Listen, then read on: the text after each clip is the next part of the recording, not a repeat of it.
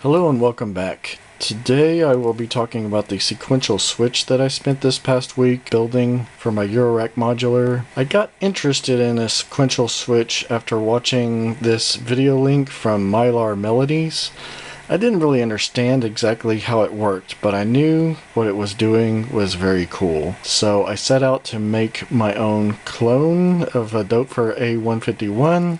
It's actually based on schematics I found elsewhere, and I laid out my own circuit board, prototyped my own PCB, and built the thing myself for my own learning and education and benefit. So anyway, what is a sequential switch?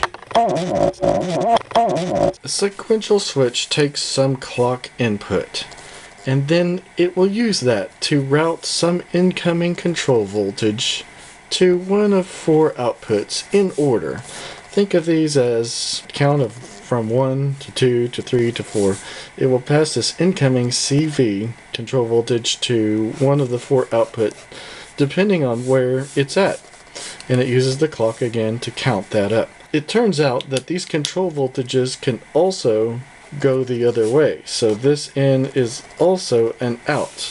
So if that control voltage is going out, then that means these are inputs at that point in time.